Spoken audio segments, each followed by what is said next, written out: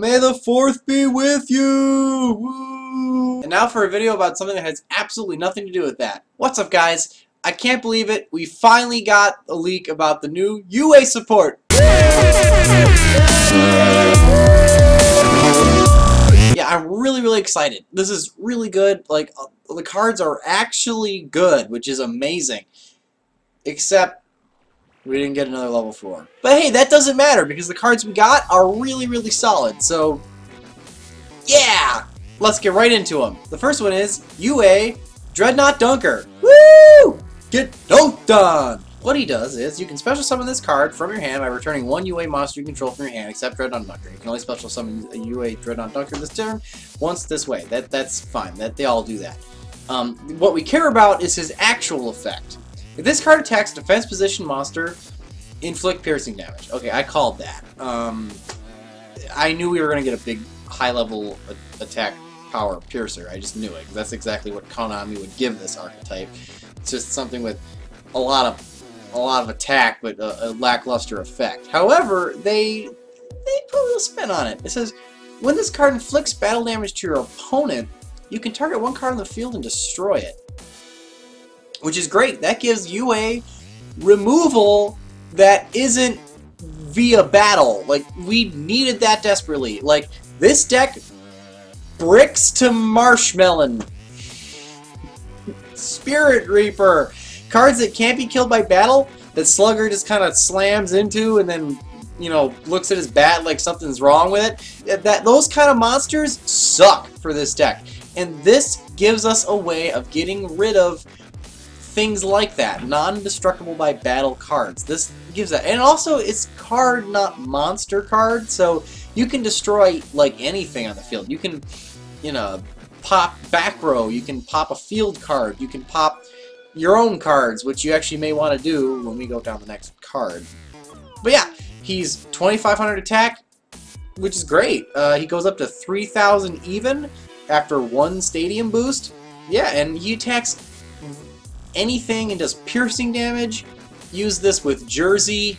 Yes. You can Book-a-Moon your opponent's best dude and he's got a bad defense and just crash into that thing. Yes. For a game. And with a Jersey, he gets to kill 2 monsters and pop 2 cards. Holy crap. This guy can clear a board. So yeah. Thank you, Konami. That's really nice. Alright, next up is UA Rival Rebounder. Another basketball theme. This guy is... This guy's different. He should have been the level 4, but he's not. He's a level 6. 1 tribute. Monarch Stormfort. Alright, well, what does he do? Same return to your hand effect as all UAs. But it says, if this card is special summoned during your opponent's turn... Okay. Or normal summoned. Oh, okay, yeah, that's fine. Yeah, we like to normal summon. Get searches. You can special summon one UA monster from your hand or graveyard, except Rival Rebounder. Okay. This is like the Batman card. It's not like the UA we wanted, but it's like the UA we needed. You know what I mean? It's like this thing is really interesting. He's very techy. Like at first you're like, okay, so he gets a guy back from a graveyard or spam ones from your hand. He gives you what, an easy 2 guys on board. Then you think about it. Wait, 2 guys? 2 guys is great. That means that UA Turnover Tactics is actually now a usable card, and that card is great.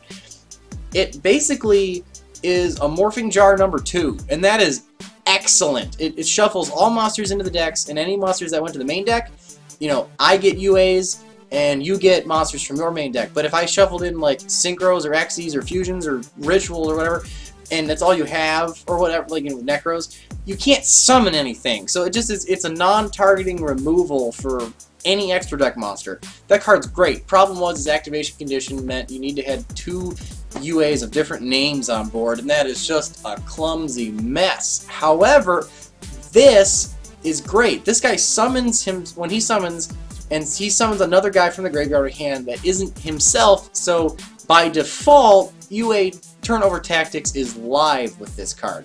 Not only that, it's from the graveyard, and because it's from graveyard or hand, it doesn't need a target in the graveyard to start with for it to be able to grab the graveyard card. So you can tribute over an existing UA monster and then summon it immediately back to the field. So it's basically like normal summoning this thing without tribute. It's effectively the same thing.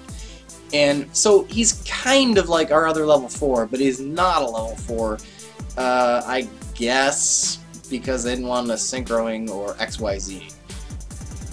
So they gave us a level 6, which would be hard to use for either of those things. However, this guy is really, really nice. And the special summon on an opponent's turn, that one's a little rough.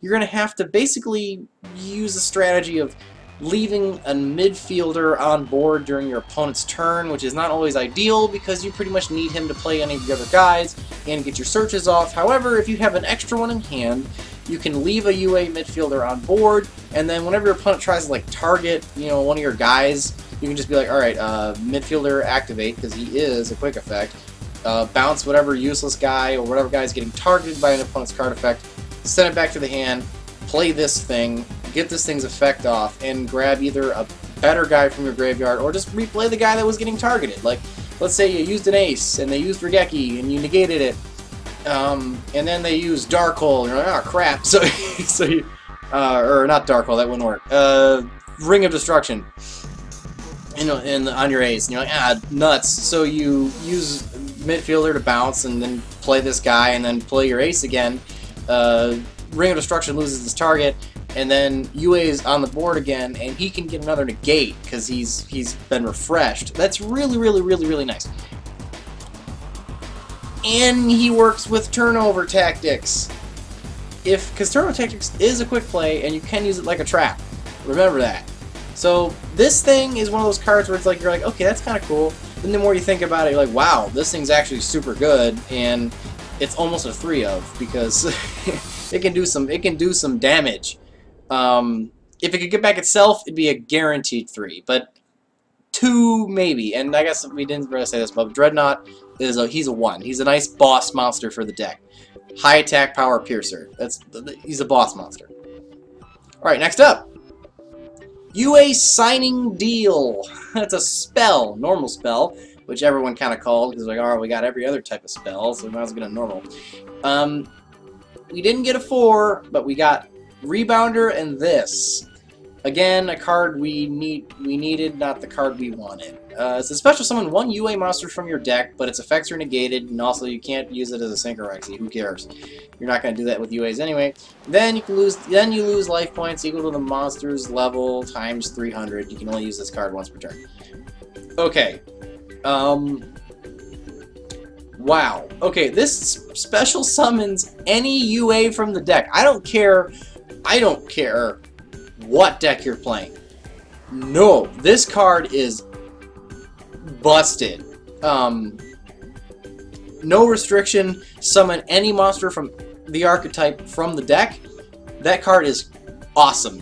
Every other archetype in the game would want this card at their disposal. It doesn't have any weird, you know, restrictions like you only can do it if your opponent's got an extra guy, or you can only do it if you have a card in the graveyard. This is just weird stuff, or you have to have a guy. None of that is there. It's you pay some life points. Whoop-de-doo. What? The biggest guy's an 8, so you pay 24. Well, who cares? I mean, if people are willing to pay 3,000 for that Solemn card, then yes, this card is great. This guy can get any from your deck, and like, okay, it's basically like a better Rhoda, because you can grab your midfielder if you need it, or you can grab something else, and then just swap it with a thing in your hand. So like, alright, you need an ace, but you have something dumb in your hand, well, get the ace out, swap with this, swap the ace back, and now you got an ace. You effectively just searched it with no repercussions. So, yes, this is just a pure consistency card. That's great. This is awesome. Next up, UA Penalty Box. It's a trap. Okay. And it's a continuous trap. Now this is interesting. UAs have like accept counter every type of spell or trap. A continuous, a normal, a quick play, and a field. Oh, and an equip. The only thing they don't have is a counter trap card. So they have all this. People were wondering whether or not the spell card was going to be a normal or a continuous. Well, we got both. Just the continuous one was the trap, which is one of the two like type trap between trap and spell. That's kind of neat. So all we're missing is a counter. It's a trap. That's so weird. Like we haven't got. This is the only set we've got a 4th support card, and it's a trap. Well, what does it do? It says at the start of the damage step, if a UA monster battles an opponent's monster, you can banish that opponent's monster until your second end phase. Okay, that's good. That's another. Okay, this is non-targeting, right? Yeah, it doesn't say it targets. So this is a non-targeting removal, which is again something we don't have. We have battle. That was it. So now we got Dunker, which is a targeted destruction of any card, which is great, and we got banishing a card. That's probably the ultimate removal. It's not permanent. It's until your opponent's next standby phase, second standby phase, end phase. Sorry. I mean, it's during their end phase, so what are they gonna do with it? They can't do anything with the card once they get it back. And if your opponent has survived that long, then you deserve to lose the match, because UA OTKs like crazy with a slugger and a jersey. There's no excuse for you letting that card ever come back. The game has been over for a turn. But that's really not the effect we care about. It's a great battle trap. You leave that midfielder on board so that you can do your little rebounder shenanigans. Oh, but midfielder kind of sucks. He's got no attack power. Oh, well, I can just flip this, and the guy who was attacking it gets sent on a play. Yay! But that's not what we care about. The second effect is you can banish this card from your graveyard, add 1 UA spell from your deck to your hand. Yes! An in-theme support card that searches Jersey, Turnover Tactics, and the field spell UA Stadium. All those cards had a search card before. You could use Hidden Armor to grab Jersey, tell me where there was room in the deck. You can use Quick Booster to search the Turnover Tactics, but that card sucks. And then you can use Terraforming to search the spell. Oh my god, do I hate Terraforming. It does one thing. It searches a spell, and if you have all the spells in play or out of play or whatever, then it's dead. It's such a bad card. I hate Terraforming. It's so dumb. It's such a waste of space. But you need it because you need the stupid spell. But now, no, hey, we got a theme support, so you could probably drop Terraforming to 2 and then use this thing. Granted, they made it a continuous card to be a troll. They're like, well, you can banish it from your graveyard, but it's continuous, so good luck getting it there. If it was a normal trap, it was just a battle trap, oh, it would be wonderful, because then you just activate it, and then it's in the graveyard, and then you can just use it. Like, that'd be great, but no, we obviously can't, because that would be too good, because we're a deck of all commons and rares, so, if this was a super rare, I guarantee it would be a normal trap, but whatever. We don't get that lucky. But hey, you can Reasoning this thing out of the deck. You could Magical Hat this thing out of the deck. Hey, well actually, it doesn't say you can only use this once per turn. So if you Magical Hat 2 of these, then that's actually not bad because you just use them both. Okay, that's actually kind of good. But in before everyone tells me I'm dumb. But hey, it searches Turnover Tactics and Jersey. How many times have I said to you guys, I hate Jersey at 3 because that's all you see, but when you don't have a Jersey, you can't win a freaking game. Like, yes, we have a way of grabbing it that's not something stupid like Hidden Armory. Although it'd be kind of funny to, like, blow this out of the deck with Hidden Armory. Whatever. And it gets Turnover Tactics. And like I said, with Rebounder or Signing Deal, Turnover Tactics is actually not live. It's actually a decent card. It's a 1, at least. Main deck 1, side the others against whatever, deck would be really weak to it. Like Infernoids would get crushed. Oh, I can't summon anything. But hey, we got decent support.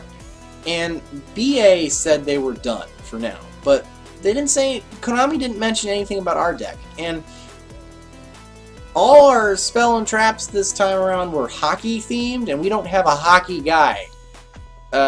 So maybe the dude who's on signing deal, or the guy in the penalty box, which there looks like they might be the same guy. Is that guy? Yeah, the guy in the penalty box has got blonde hair, the guy in the signing deal's got blonde hair, same guy confirmed. But hey, actually, no, it's not, because the guy was holding a 9 jersey, and the guy in this picture who's not in the penalty box is wearing a 9 jersey. That's number 9 for the other team. Anyway. Card art! But anyway. Yeah, so we might have some more guys coming. You know, the guy that's in signing deal, he's like this blonde hair guy with the stunner shades. He's like, yeah, I'm cool, I'm on the team now. That guy's gonna be our level 3, you know, normal hockey guy, and it's gonna be great because we just need that for consistency. He's gonna the long-awaited other level 4 is gonna be this hockey guy. It's all we're gonna get next set. Just one card. It's just that guy. I call it.